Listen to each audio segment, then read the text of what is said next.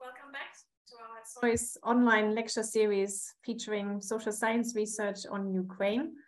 And today it's my great pleasure to welcome and introduce Dr. Tatiana Zhurzhenko. She is a researcher at ZOiS, and she's also affiliated with the Scripts Excellence Cluster, which is hosted by the Free University of Berlin. And Tatiana is by background, I think, or she has a background in political economy and philosophy, but I think it is fair to say that currently you also use ethnographic research methods. You are very well versed in a range of methods and approaches. And Tatiana has had long-standing affiliations with the University of Vienna and also with the Vienna-based Institute for Human Sciences. And she has also a long-standing affiliation with Kharkiv University. I find that is important in these days to also emphasize that. That is where she got her first degrees, but also worked subsequently before becoming more and more international in her host institutions and outlook.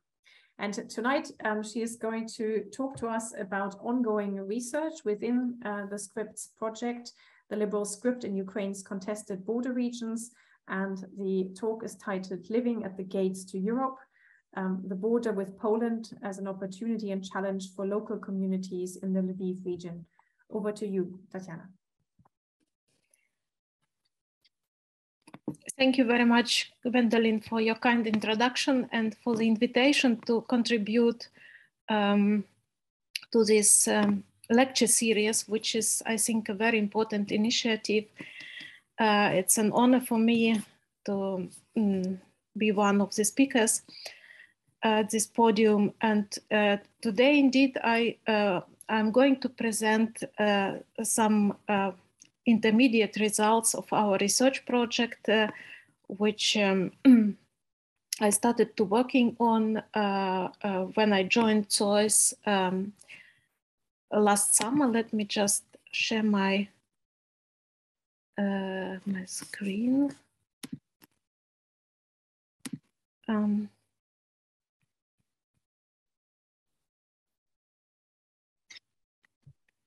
Hasn't worked yet. Yeah, it's just in a different corner now. There we are. Yeah.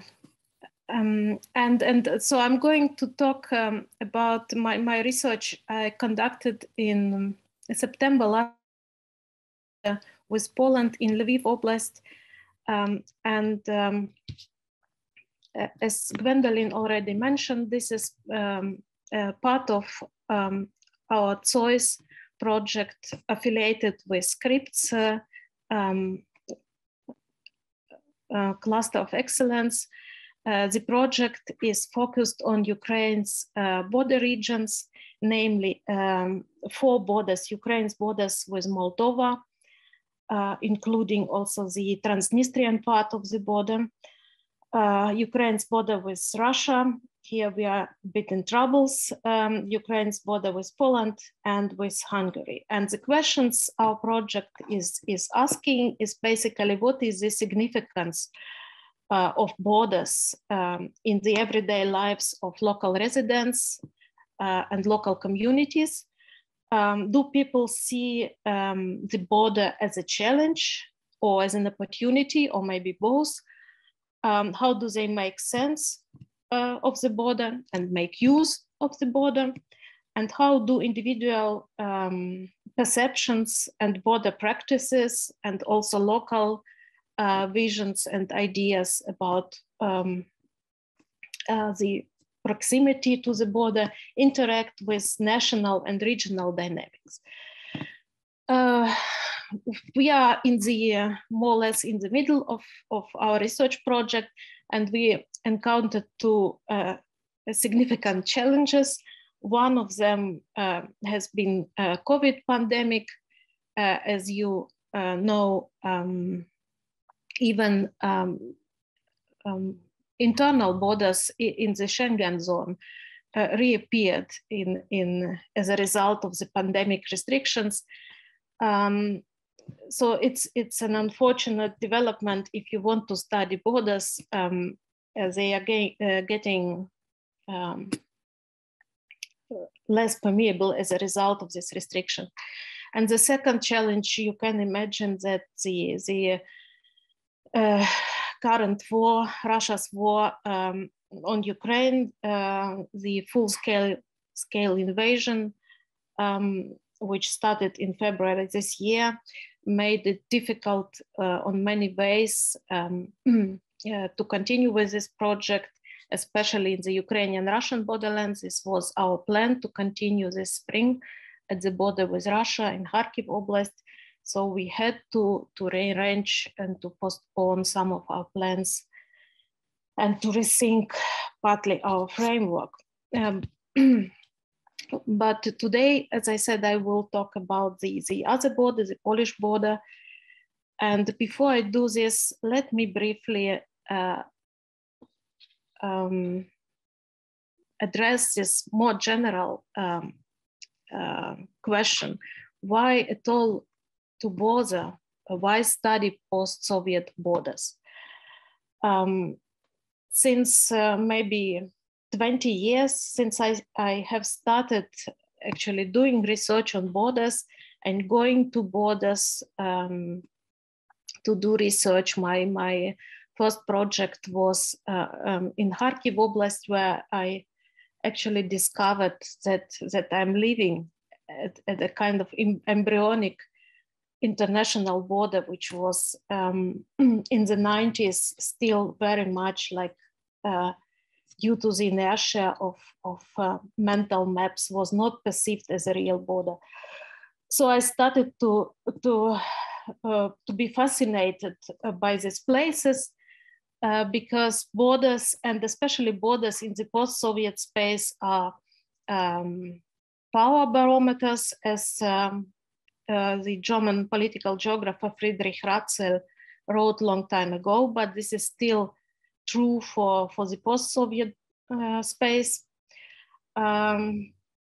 Borders are sites of nation building. If you are interested in nation building, this is an excited site for research. Borders are securitized spaces where the state is omnipresent, but they are also gray zones where the power of the state is often contested from below. Borders are sites where national identities and loyalties can be very strong, but also can be rather ambivalent or even contested.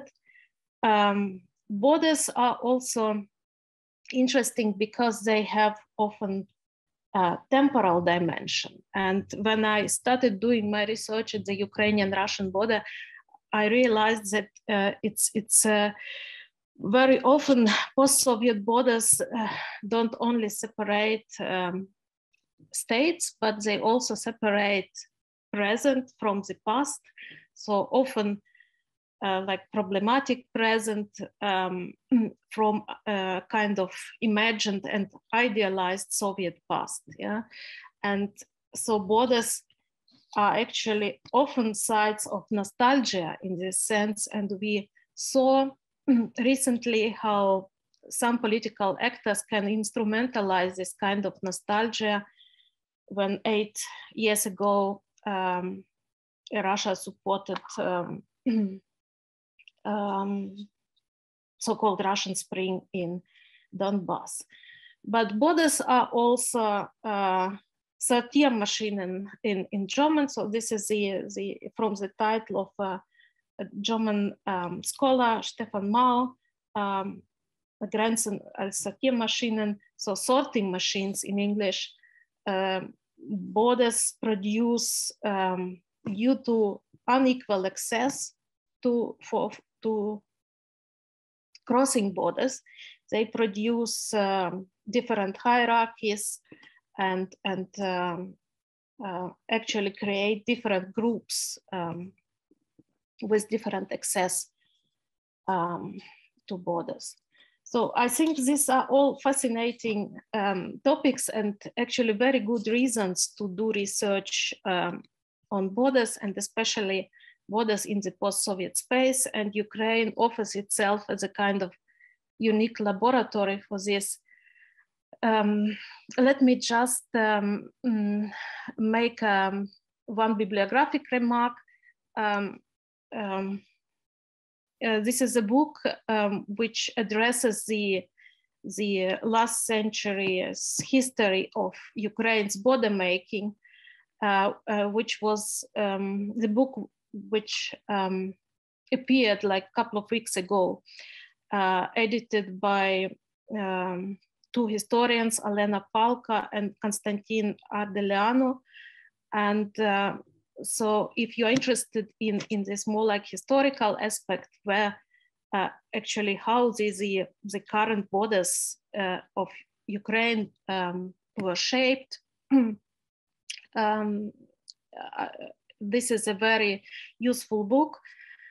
And contrary to what the Russian propaganda says today, that Ukraine's borders are arbitrary and it's an artificial state and so on. So it's a long history how, so to say, the current territorial shape of Ukraine took place. It goes back to the collapse of the Russian Empire and the end of the First World War. And actually the Ukrainian-Russian border was negotiated between the Russian Federation and Soviet Ukrainian Republic in the 20s, the exact delimitation of the border. The western, what is today western border of Ukraine emerged as a result of the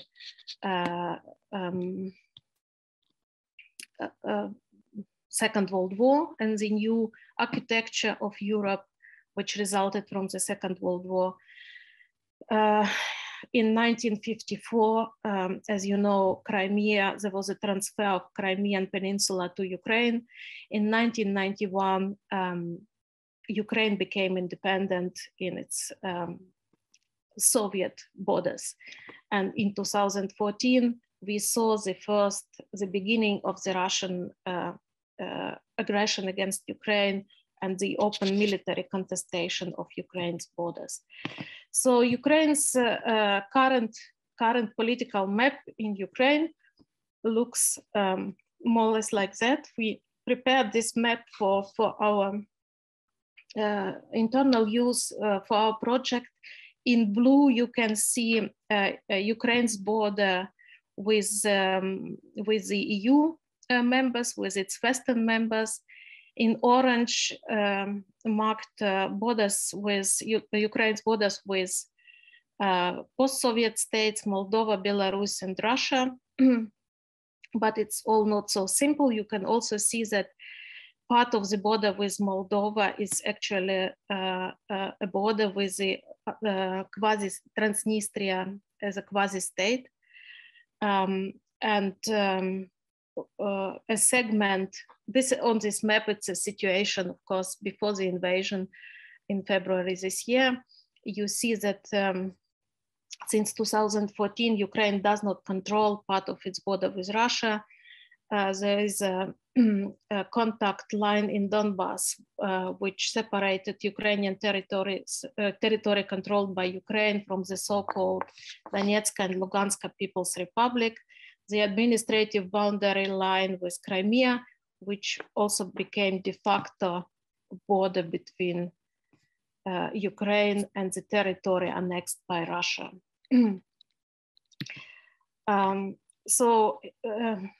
Since the last 3 decades, Ukraine is actually facing very different challenges at its borders with the European Union, with its Western neighbors, which became members of the EU and NATO, Poland, Hungary, Slovakia, and Romania. This border developed from the closed external Soviet border, which was actually some kind of an iron curtain for Soviet citizens, to the more open and liberalized border in the 90s, when people started to travel and cross this border, and then the new restrictions appeared related to the EU and Schengen enlargements in 2004, 2007, respectively. And another important milestone was the visa-free agreement with the EU, which came into action in 2017. So if from the EU perspective, the border with Ukraine has been usually seen in terms of securitization, soft threats coming from Ukraine, such as illegal migration, for example, or other this kind of environmental, as it was seen in the 90s. From the Ukrainian perspective, there always have been great interest in the liberalization of the border with the EU due to Ukraine's aspirations to join the EU and NATO. So liberalization of the border regime has been a priority for the Ukrainian government, but also something which, of course, was very popular in the Ukrainian society. And if we remember the Euromaidan protests, it was very much about this idea of getting closer to the European Union, also in terms of cross-border movement and possibility to travel. This border is also displays some kind of economic asymmetry. So this creates incentives for labor migration from Ukraine, and this is one of the issues I'm going to discuss today. And the other part, so to say, of the other side, the Ukraine's border with the former Soviet republics. Here, the dynamics have been different. Yeah, these are new borders which emerged due to the dissolution of the Soviet Union, and especially during the last years, they have been started to be seen in terms of securitization, and especially since the ongoing conflict with Russia since 2014. Also, the border with Belarus in the last years raised security concerns related to the ongoing political crisis in Belarus and the instrumentalization of the refugee crisis by Lukashenko. This is now somehow forgotten, but last year, you might remember, this was a big issue also for the European Union. And Transnistria presents also kind of potential threat for Ukraine, especially in the current situation. And of course, this has become especially pronounced since February 24 this year, when Russia started a full-scale military invasion. Yeah, on the other hand, there is some kind of common legacy of the Soviet era on the grassroots level, especially among the older generation, as I talked already about some kind of Soviet nostalgia, which is often instrumentalized in this respect. But Ukraine in the last years have been building on distancing from this common symbolic and cultural heritage.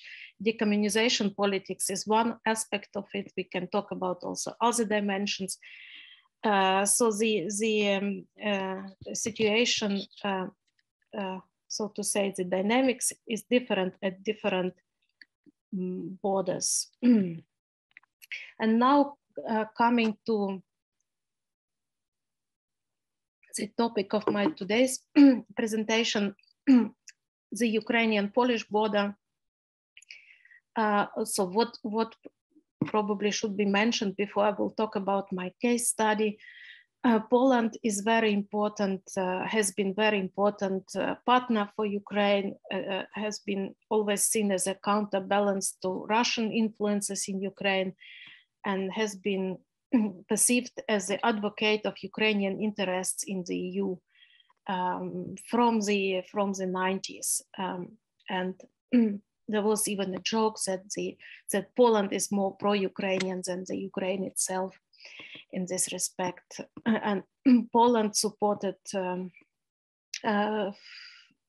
Viktor Yushchenko during the Orange Revolution, and actually saw the Orange Revolution as a significant move towards Ukraine is doing towards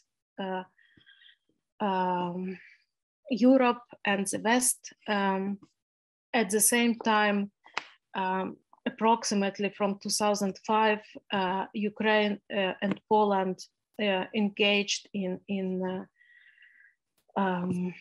various conflicts around different interpretations of the past, and indeed there is a troubled past and difficult past that both nations share. So this memory wars became a stumbling stone in the Ukrainian-Russian relations. And in 2007, when Poland joined the Schengen zone and introduced Schengen visas, this was a very painful experience, and Ukraine felt somehow isolated, and especially it was felt in the border regions at the border with Poland, where people already got used to this kind of cross-border lives and were somehow dependent on crossing the border for various purposes. Yeah, so in all bad and good times, somehow pragmatic cooperation continued between Poland and Ukraine. They hosted a Euro football championship together in 2012. The EU-Ukraine association agreement and visa-free agreement, of course, made it easier for Ukrainians from other parts of the country to travel, to cross the border with the EU and to cross the Polish border in particular. So there was an influx of actually of Ukrainian citizens traveling, going to the EU through Poland and visiting Poland. And since February this year, Poland supported, univocally supported Ukraine in facing the Russian aggression, and somehow the conflicts around memory and the past became irrelevant in this context. So the photo on the right, which I don't know if you can see, or is it covered by the Zoom icons, shows Andrzej Duda speaking in the Ukrainian parliament some, I think, weeks ago. So the case study, which I am going to present, it focuses on two border towns in the Lviv region, Sambir and Chervonograd. Both are relatively small towns. Sambir is 36,000 people. Chervonograd is twice bigger, 50 kilometers from the Polish border. Sambir, 30 kilometers, Chervonograd.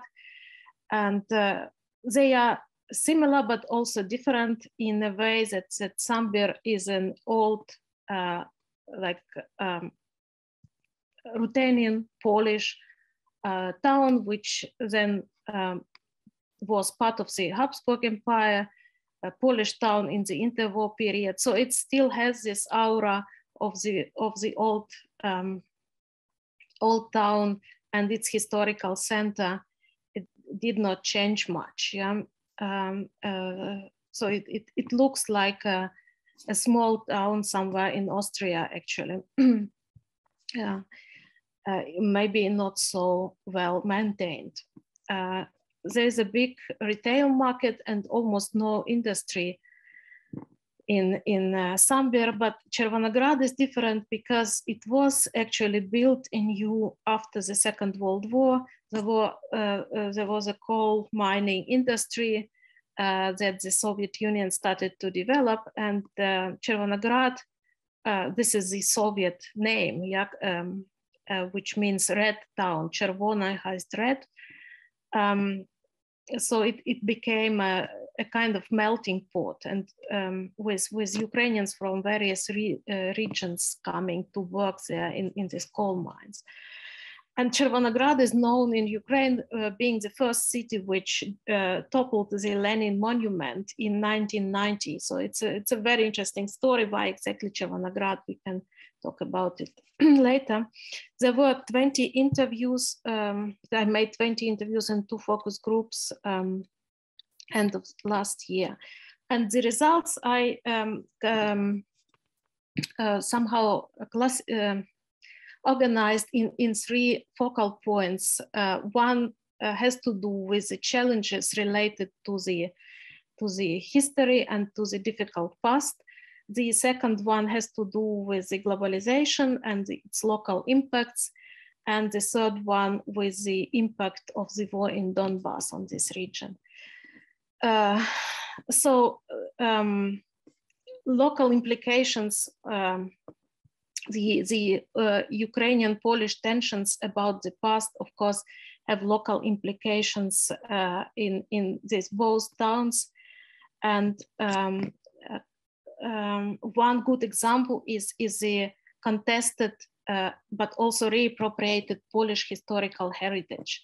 So you on these images you can see the old Polish coat of arms of Sambor. Sambor is Polish, Sambyr Ukrainian, which Ukrainians somehow updated by removing the arrow from the deer's neck. You know, this arrow goes back, and the whole coat of arms, this image goes back to the Polish legend about a Polish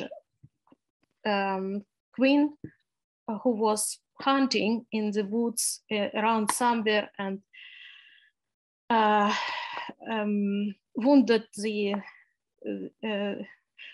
a deer with this arrow. And in the 90s, the local deputies decided that why should we stick to this Polish legend and remove this arrow? So kind of updated the coat of arms. But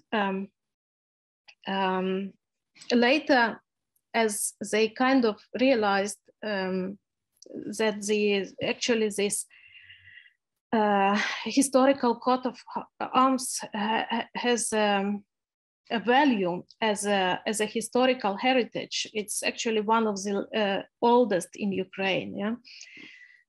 So there was an initiative in Sambyr to return to the old Polish coat of arms, and a lot of debates and discussions around it, but still, like, the political decision is very difficult to get through. And so this is one example. And the second example is in Chervonograd, the place where Chervonograd was built, there was a small Polish town called Krystynopol. And again, here there were some initiatives already in the 90s to rename Chervonograd, which is a Soviet name, into Krystynopol. And it did not happen until today. And again, it's interesting to analyze arguments pro and contra, which re-emerge in these debates again and again. And the last time it was when the decommunization in Ukraine started.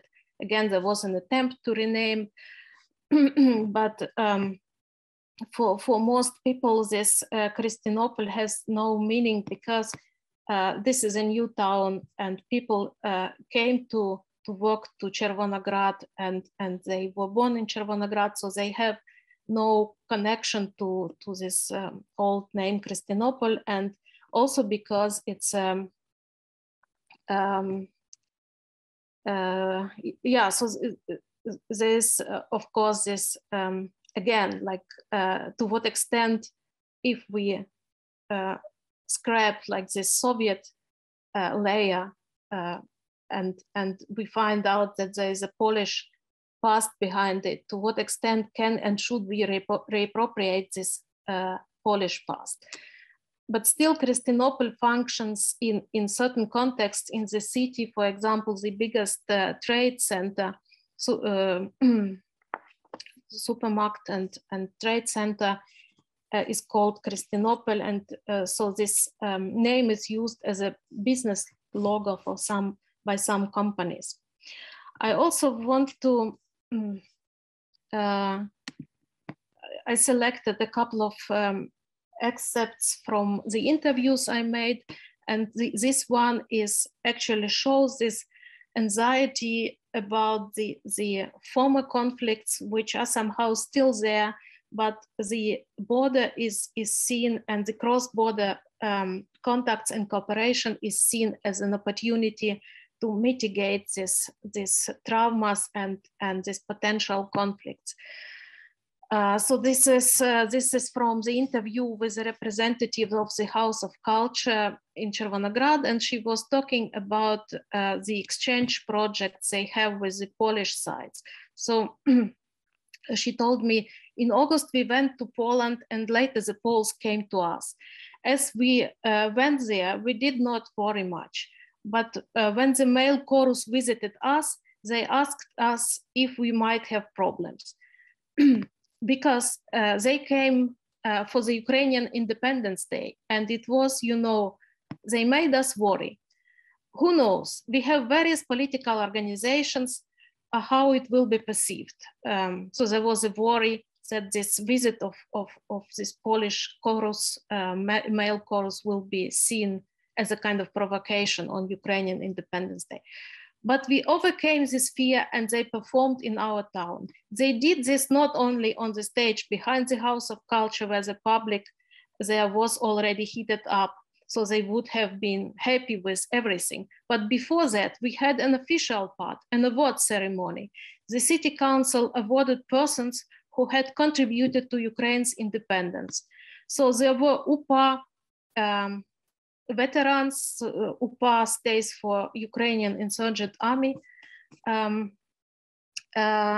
the various political organizations. And we were worried about possible reactions of those older people. But, you know, to our surprise, they, the Poles, came to the fore, and their first song was in Ukrainian.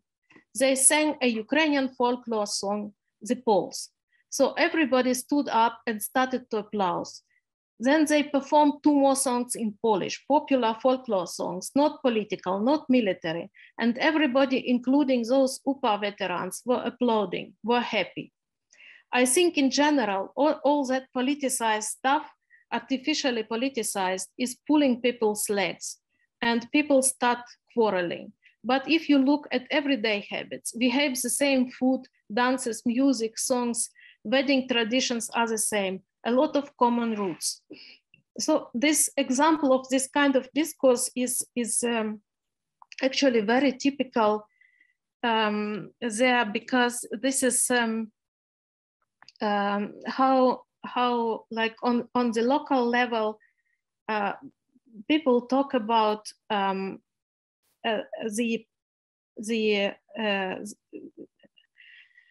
the role of the cross-border contacts and cross-border communication and cross-border cooperation, especially in the cultural area, as a kind of instrument to deal with these traumas of the past, which are still there, especially among the older generation.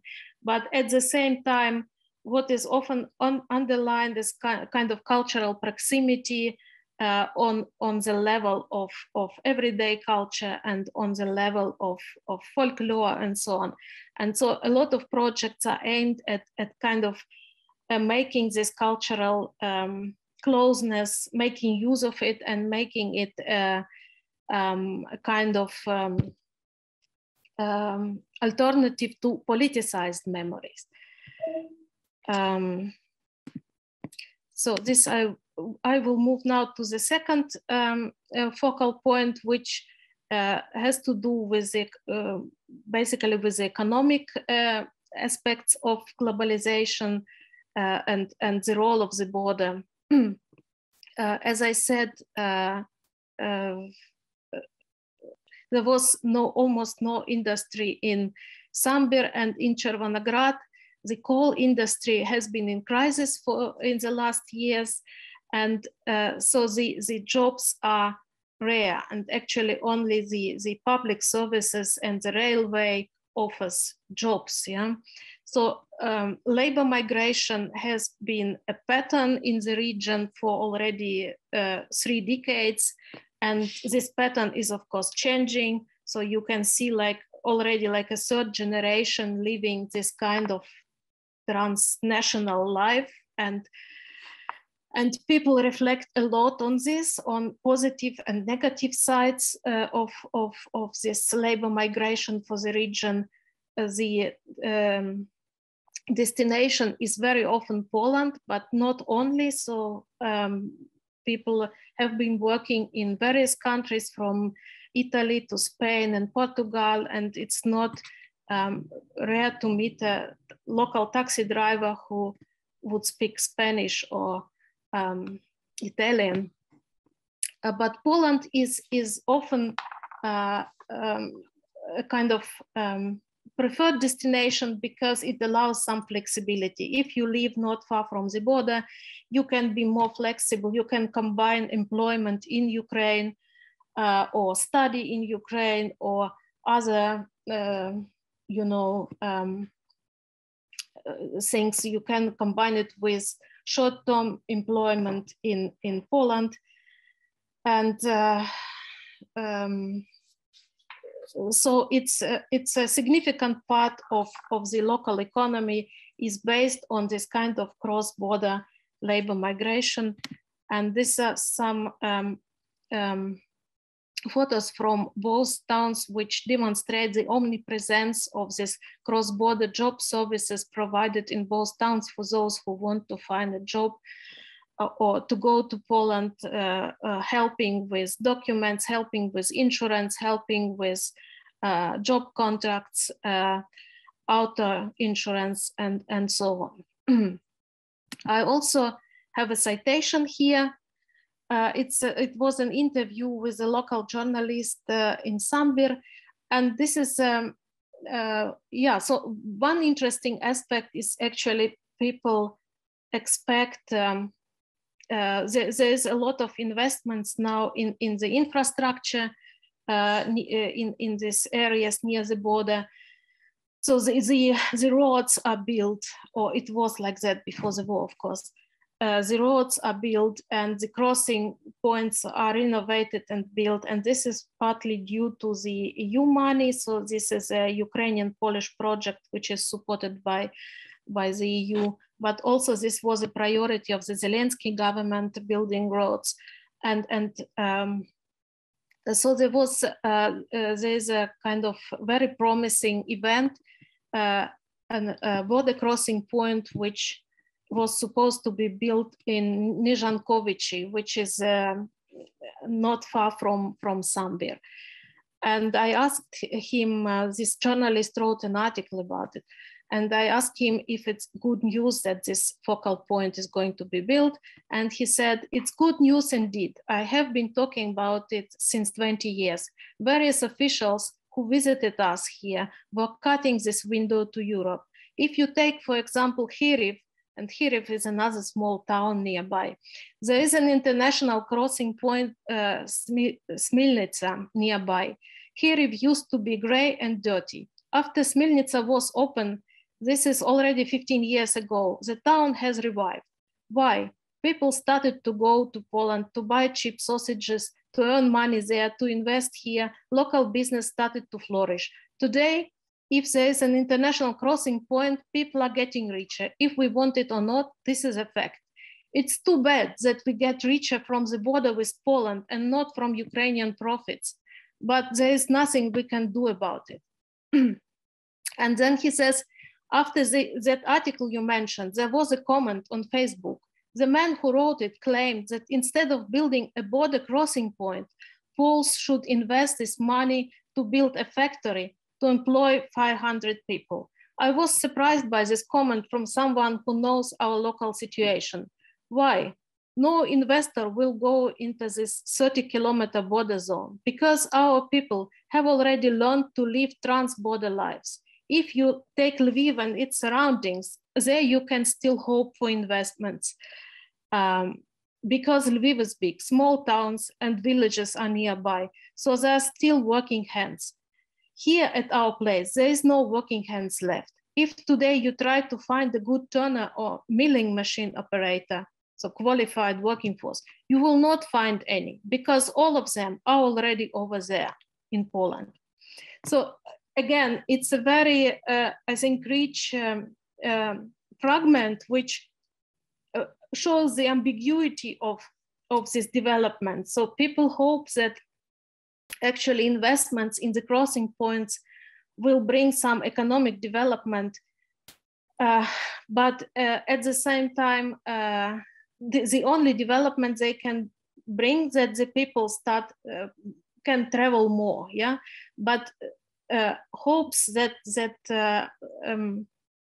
some kind of business investments will be made in this territory are often seen with skepticism, as we can see here, because for these journalists, these people living at the border, they are already they are living different lifestyle, and they are not going to agree to work in a I don't know, like industry. I think this is the third focal point I wanted to talk about is how the conflict in Donbass actually affects, so the conflict at one border affects the opposite border, right? And Donbass is far away, but it's unexpectedly close, feels close in Sambyr and in Chervonograd, and this conflict with Russia, and this was half a year ago, the war was still not in the side of people, it was still very present, yeah. And so the echoes of this war could be seen on the streets, on the central streets of Sambyr, for example, the portraits of the military who fell in Donbass, or the memorial on the local cemetery. And one citation here again to this topic from a former deputy of the local council in Sambyr, who was talking about relations with Russians and with the Poles in this context. Russians are helping us to make friends with Poles, especially because of Nord Stream. They do not understand what they are doing. They are cementing the Ukrainian-Polish relations because it concerns the Poles as well. They don't want Moskali, this is a pejorative for Russians, at their border. One should be aware of this and see it as a long-term perspective. You are probably often in Lviv, and on Rynek you hear a lot of Polish. Poles in Lviv feel like at home. You hear Polish in cafes, in bars, on the streets. It is just normal. A Pole in Lviv, this is absolutely okay. The same about a Ukrainian in Przemysl on the Polish side. There is no unfriendly reaction. In Poland, they hear Ukrainian and it's not a problem. This is how it should be. It just happened that we were divided by borders historically. Historically, they moved here and there, the borders. Polish Lviv, Ukrainian Przemysl, well, but now this is not felt anymore. The Soviet barbed wire has disappeared. There is free communication, and this is normal. This is how it should be. But there in the East, there must be a great wall. Only we should think about where exactly to put it. So to make conclusions, some conclusions to this brief presentation, the border with Poland and with the EU is seen in often in positive terms because it provides more choices, more opportunities, more flexibility for people living near the border. The negative aspect of the border is, of course, that these are the effects of mass labor migration, shrinking population, young people living, family problems because of the absence of one of the parent, for example. But on the positive side, people spoke a lot about a different culture they have there on various levels. So like the culture which emerges from learning from Europe, because people are traveling to Europe and they learn, for example, how to do gathering, how to build houses, but also how to behave and how to, so it's a kind of civilizational impact that they are talking often about, talking about this proximity to Europe. Yeah, so the opportunity for local communities too, cross-border cooperation projects, EU funding, cross-border tourism, but often people complain that the local authorities do not use these opportunities fully. And also the the uncertainty of economic perspectives for such towns as Samber and Chervonograd are often discussed in open terms, like of how they can somehow survive in the future. Should it be like an IT cluster, tourism development, maybe trade? So these are all open questions.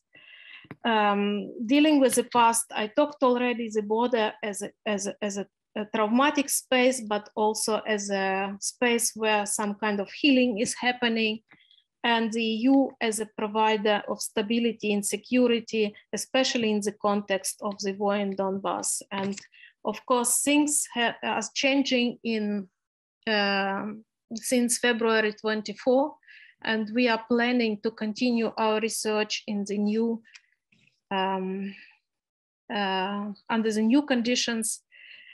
This photo actually shows a memorial to the displaced Ukrainians who were displaced from Poland, ethnic Ukrainians, as a result of forced displacements. And you see buses bringing now refugees to the border. So it's like several layers of displacement. And the photo I took from a local Sambian, from a Facebook of a local Sambian journalist who actually referred to the multi-layerness of this experience. So I stop here. Thank you very much. And I stop sharing.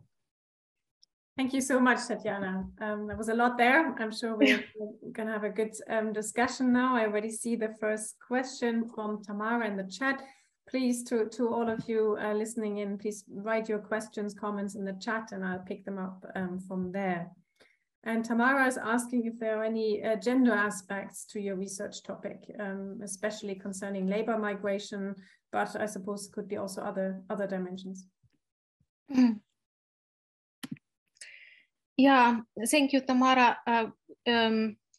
Yeah, so gender aspects are present. Of course, we did not like focus on this because we only basically made interviews with the representatives of the local elites, but in the focus groups we invited both male and female participants, and the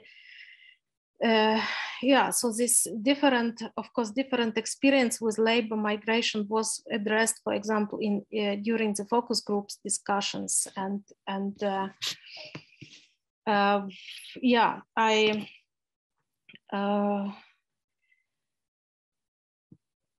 I'm now thinking what could be an interesting example to give you.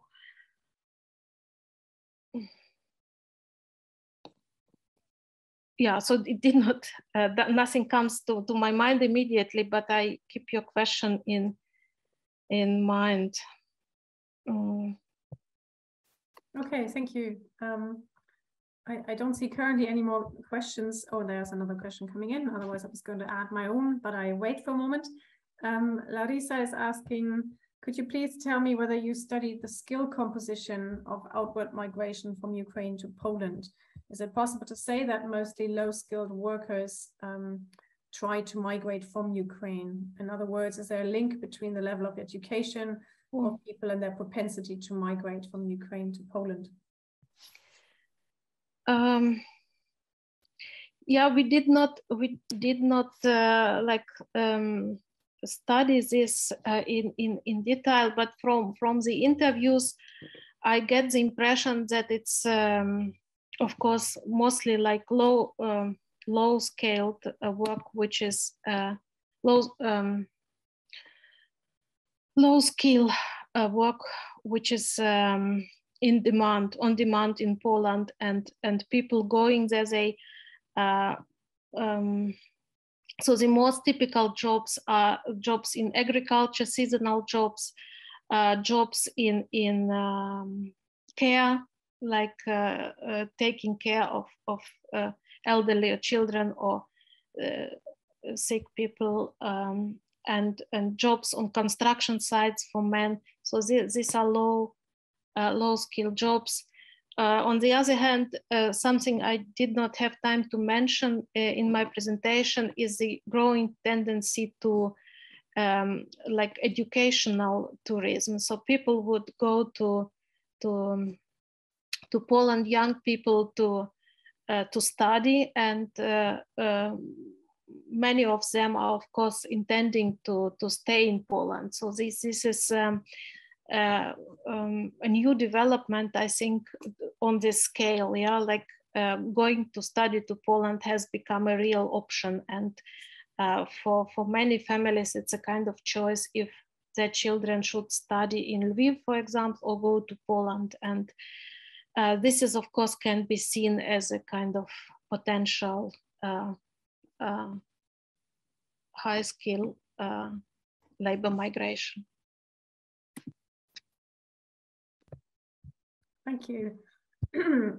I want to ask you a couple of things, and the questions are maybe quite far apart, but one is really, as you study kind of different locations along the border in a lot of detail and close up, what are the things that surprised you most? And I wonder if it's also to do with variation in places that are not so far from one another, perhaps, but I'd be curious to hear about that. And I didn't, initially when I introduced you, I forgot to mention your book, which was widely received and discussed, on borderlands into bordered lands, geopolitics of identity in post-Soviet Ukraine, which came out in 2010. And I'm wondering how you conceptually think about the current project in these terms of, or are you thinking about it in those terms? And what are borderlands? What are bordered lands? And or do you maybe use even other terms to describe what you're currently observing? Thank you, Gwendolyn. So I start with the second question. Maybe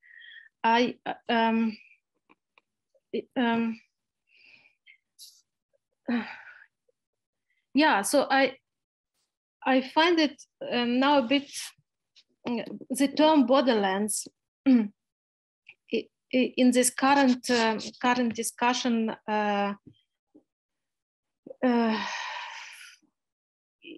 yeah, so where to start? I think in this current discourse on since the Russian invasion on Ukraine started, there is a kind of tendency, but even before, so since 2014, so this especially in the media or in a kind of popular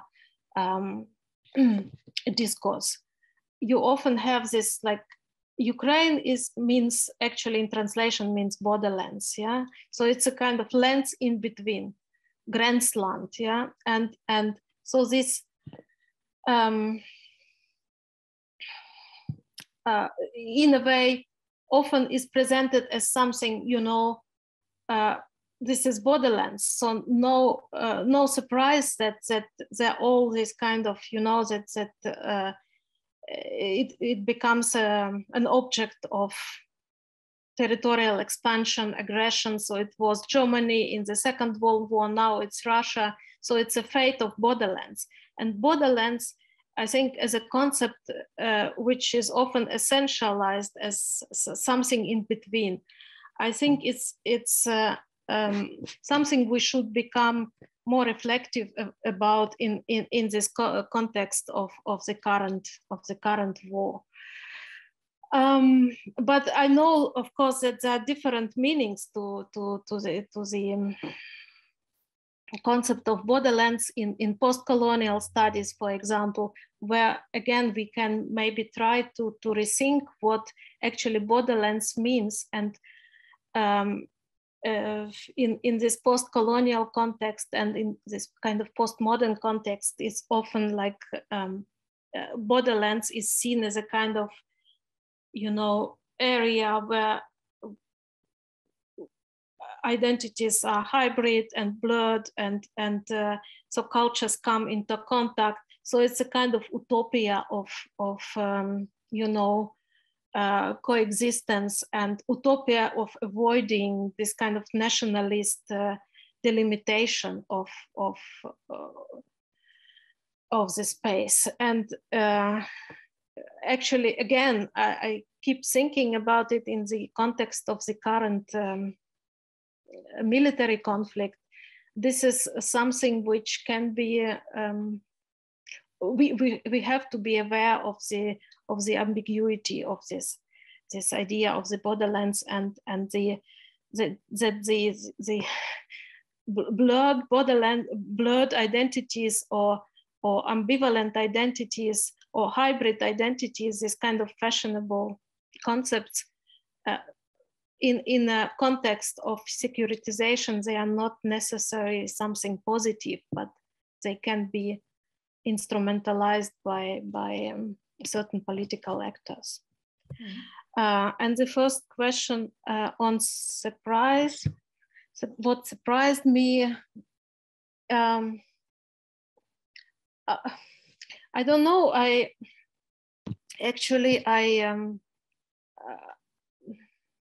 probably many things, and I came back with very fresh impressions from this field trip, and now they are a bit like under the layer of this recent tragic events. But for example, one thing which surprised me was, for example, this the city of Chervonograd, which I first saw, and in my eyes it was like a typical industrial Soviet Ukrainian city you would be you would find somewhere in Donbass, for example. As the architecture, the city planning, the whole composition, it looked very not at all like according to our stereotypes how Western Ukraine looks, you know.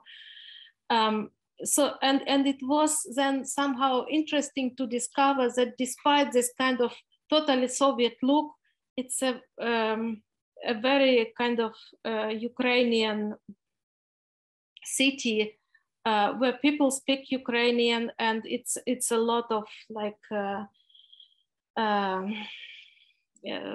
Ukrainian like patriotic organizations there, and so despite this kind of Soviet industrial past and this mining industry, it's in terms of cultural identity and in terms of kind of urban identity, it's a very Ukrainian city. And the fact that, as I said, this was the first city where they removed the Lenin monument back in 1990 was because actually I realized it first when I came there, why it was in Chervonograd, because it was a kind of combined effect of national mobilization on the one hand, Narodny Ruch, you know, and like Ukrainian intelligentsia being critical about the crimes of the Soviet regime.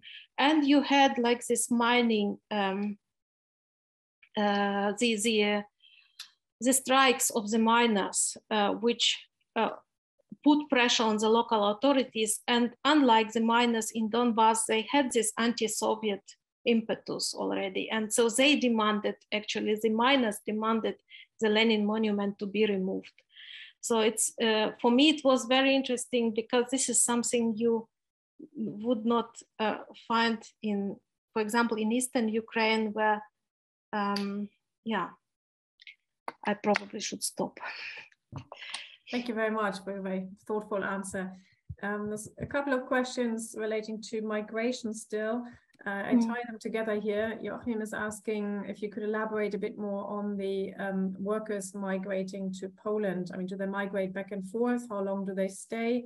And then Kerstin, in another migration-related question, asked about migration over the Russian border in sort of recent years. How had that changed? When had that changed? And maybe the two you can answer together. Sort of the migration dynamics on both sides. Yeah. So I think from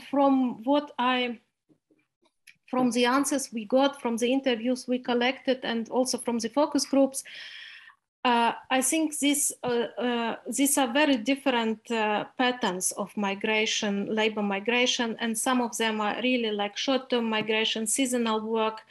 Sometimes these are like longer contracts. It all depends on what are the priorities for people. And also we observed or we identified, for example, some changes. So people often would be saying that, so in former times, like the work in Poland was more like in gray zone. It was not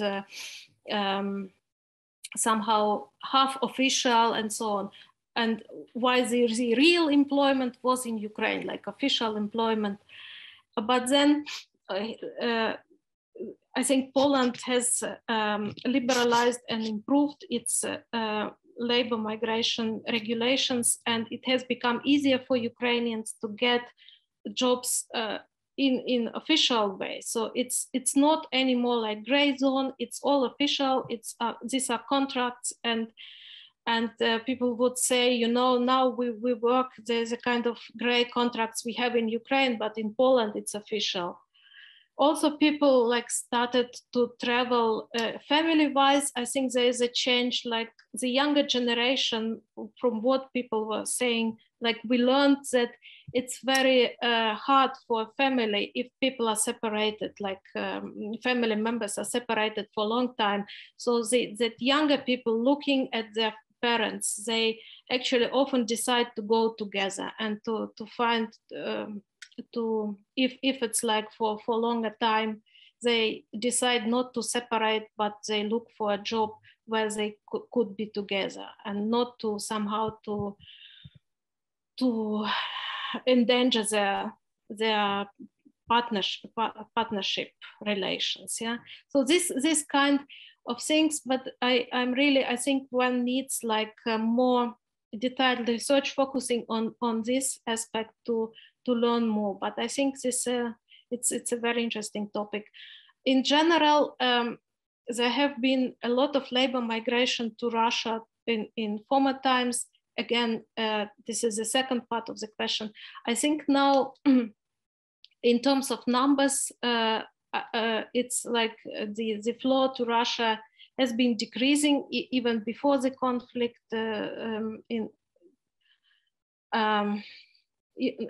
Even before, of course, this year's invasion, but also in the last years, due to the conflict with Russia, due to the political situation, but also due to the generational change, because for going to Russia is more kind of appropriate for the older generation, which still shares this kind of cultural proximity and with Russia, and maybe have relatives in Russia. But I think also because of some kind of competition, so it has become the labor market situation in Europe has become more attractive for Ukrainians, and this is what is pulling people, so to say, from Russia to go rather to the countries of Europe. Mm. Thank you. Kerstin is also asking about your points about the memory and memory wars, as she calls it here, and their impact on the everyday level. Is there a connection, a direct connection between political events, speeches, and so on, and the developments in the border regions, or do they follow different logics?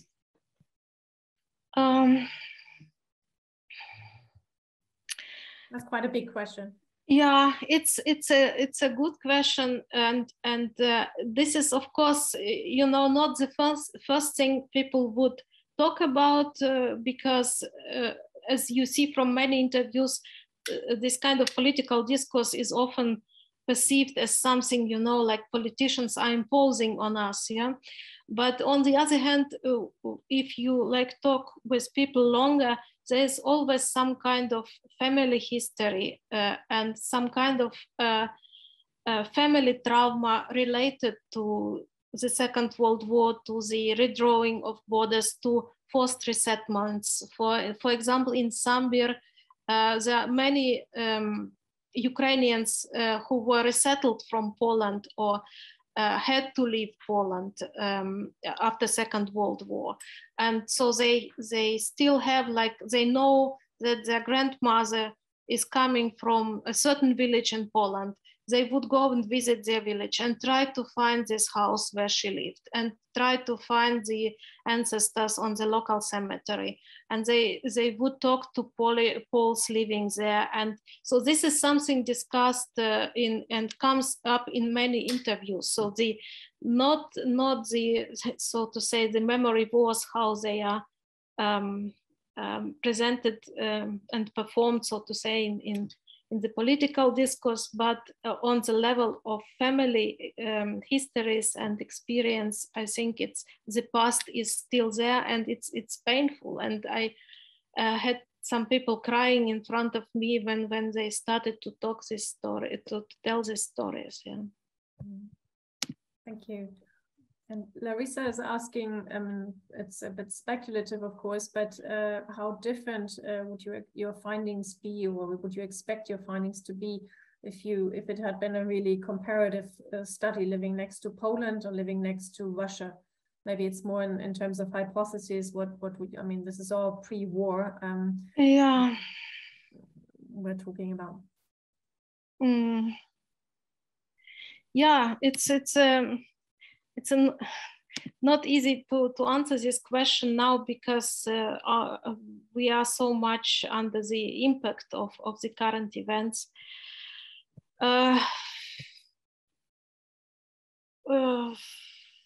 Yeah, I think, yeah, I don't know. I think the situation would be more like ambivalent, but at the same time, there would be probably more like polarization on the local level, because some people would identify as clearly like pro-Ukrainian, so like pro-Ukrainian activists in these local communities at the Ukrainian-Russian border. And actually we know about it because what happened in those places where I wanted to go now in spring, in Volchansk and in Kupiansk, which were one of the first to be occupied by the Russian army. So what we saw in the first days and weeks were pro-Ukrainian protests, the people going to the streets and protesting like the Russian occupation. And these protests were coordinated some local pro-Ukrainian activists, like veterans who fought in the Donbass, and so there is a kind of segment of in these local communities which took like proactive pro-Ukrainian position, and of course there have been people who were somehow more like ambivalent or maybe even pro-Russian. So I would expect probably more this kind of ambivalence and at the same time polarization in this at the Russian border. Yeah, thank you. Obviously, something that now can't be researched anymore in this way, and we will not know this unless somebody conducted this detailed local research beforehand, which at least I'm not aware of. Maybe I don't see any more questions in the chat. Maybe one last question, if I may, sort of going hopefully back into the field and into a very different context now, but with still with some of the initial questions in your head.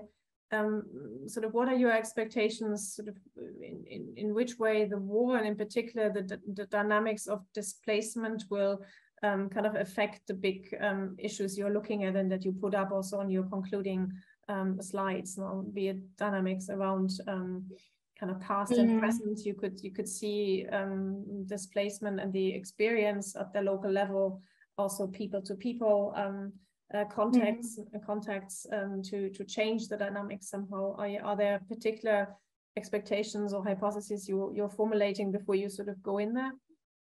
Yeah, it's a good question. I think the war is a huge melting pot. What is going on in Ukraine is that it's a lot of movement. Yeah, so people from the east are moving to Western Ukraine, and they are learning a very different like local cultures and ways of life, and so they are making this experience of actually acquaintance on a mass level. Yeah, and it was already like that before. Like I was surprised. Another thing I was surprised about is actually to discover how much how many contacts and kind of networks actually exist connecting these places at the Polish border with Donbass on the official level, but also on personal level. So on the official level, they are like verbrudet. What is this? The brother cities, yeah, the twin cities, yeah. Yeah, twin cities. The Slavyansk is the twin city of Sambir, and Rubizhne in Luhansk Oblast is the twin city of Chervonograd. And there was a program which actually supported cultural and exchange, for example, and very funny stories about people were telling me about stereotypes they came with to Donbass, and people from Donbass coming to them and being afraid of Banderivtsi. And so and I think there will be much more of this in the next time. If these people, and they're already now, I read reports about like displaced people moving to these locations and starting some initiatives, helping the army. And so these are all the new networks like working together. But on the other hand, I don't know, these are two towns which do not offer much like in terms of jobs. Yeah, and if people are going to stay there for like long term, I don't know if these places are attractive like for people looking for jobs. Thank you, Tatiana. Thank you so much for your talk and for answering all our questions. Thank you very much. As always, we will put the recording up and thereby widen and broaden our archive of social science talks on Ukraine on the ZOiS website. And let me also already announce next week's talk, which will be given by Victoria Sereda from the Ukrainian Catholic University in Lviv. And the talk will be on transnational experiences of displacement from Ukraine. So we, in a way, pick up from where we left off this week. So thank you very much, Tatiana. Thank you to everybody who listened in, and see you hopefully again next week. Bye-bye. Thank you. Bye-bye.